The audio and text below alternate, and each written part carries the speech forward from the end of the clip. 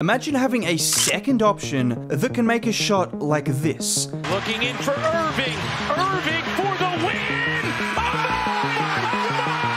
A southpaw finish! Yes, that is the Dallas Mavericks' second option, making a 20-foot running left-handed hook shot for the win. And the reason he's the Mavericks' second option is because their first option can make shots like this. Late in the shot clock, 4 seconds, got it from Kleba, again late in the clock, in desperation, And when you have two of the greatest shot makers ever, your team is generally going to be pretty hard to defend. But as a team, Dallas is starting to find a rhythm at exactly the right time, because over the last 12 games, the Dallas Mavericks are 11-1, with that one loss being a single-digit loss to the OKC Thunder without Luka Doncic, and their most recent performance was a statement game, blowing out a Houston Rockets team that was on an 11-game winning streak. And Houston probably should have known what was about to happen when Luka was doing this in pre-game warm-up. And the craziest part, that wasn't much different to some of the shots he made during the game. Luka has done this to many teams this year. What?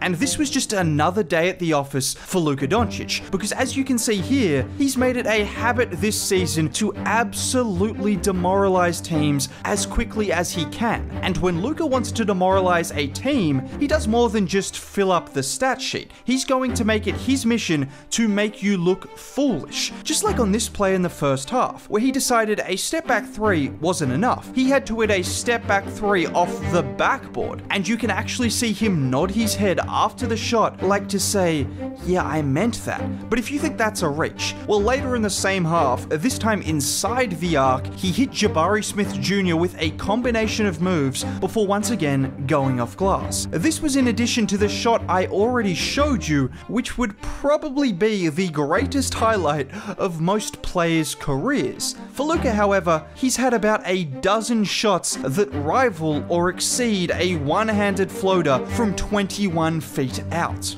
Now there is one other player I can think of who could pull something similar off. Oh, that's right, he's on the same team as Luka Doncic. But before we talk more about Kyrie and Luka, this resurgence from Dallas has been led on the back of their defense, with them ranking 4th in the NBA on defense over the last 12 games, which is largely a product of the Mavs surrounding their all-time great shot makers with length and athleticism. Just take PJ Washington, for example, who has struggled shooting the ball so far as a Maverick, but he's been consistently good on defense. Here he is isolated against Jimmy Butler. Jimmy tries to lower the shoulder against PJ to no avail. He then pivots on a dime into a fadeaway, which PJ contests perfectly without fouling. And this is the highlight of PJ's defense, moving his feet well and then using his length to make shots more difficult for opposition stars, like here against Shea, where he does exactly that. But what makes him so unique is he not only moves his feet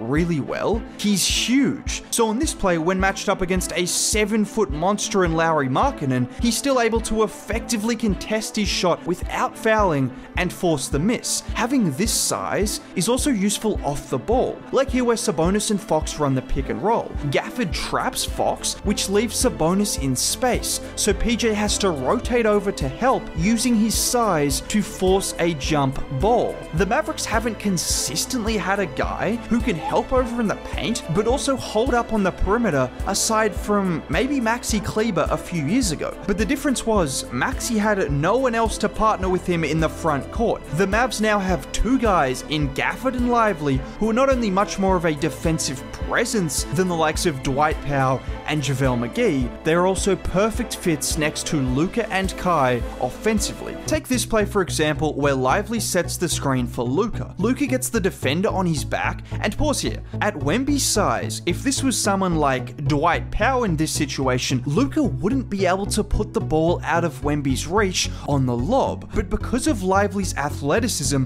Luka is able to put the ball where only Lively can catch it. And just watch that in slow-mo to understand how absolutely unbelievable his passing is. That is centimeter perfect. It's a similar premise on this play, where this time it's Gafford setting the screen. And this is just cruel from Luka, because realistically, with Barlow's positioning, he could go straight to the rim in this situation, but he chooses to throw it up to Gafford, embarrassing the Spurs defender and getting his big man a bucket in the process. And these plays are so important because it's not just the 2 points he's getting from easy lobs, it leaves the opposition big man with a level of indecision. They don't want to give up the easy 2 points on the lob, but if you don't at least try to shade over to Luka, then he's scoring every single time. And even when a guy like Victor Wembanyama, who is 7'4" and hedges perfectly, Luka can still put the ball in a spot out of his reach. Oh, and when you are finished dealing with what he does, you can try and defend Kyrie Irving, who is casually averaging 25, 5 and 5 on 49, 41, 90 splits. Just ask Luka about how good Kyrie is.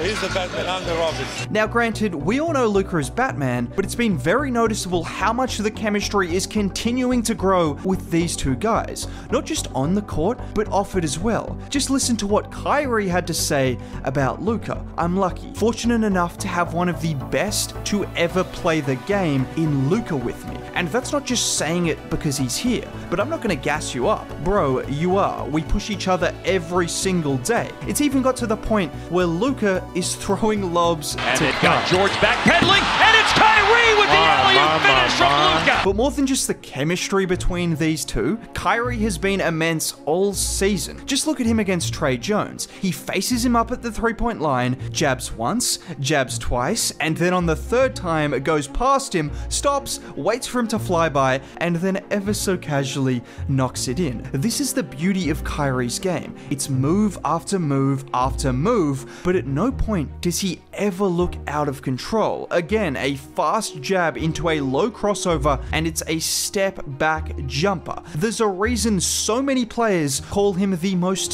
skilled player ever, because his combination of footwork and ball control is something out of a video game. And with this being said, if there is one part of his game that remains underrated, it's what he does without the ball in his hands. Just watch him on this play. Lu Dort is shadowing him off the ball, so Kyrie motions like he's going for the handoff, and look at the brutal cutback before getting a wide open jumper. He genuinely crosses people over just as well without the ball in his hands as he does it with it in his hands.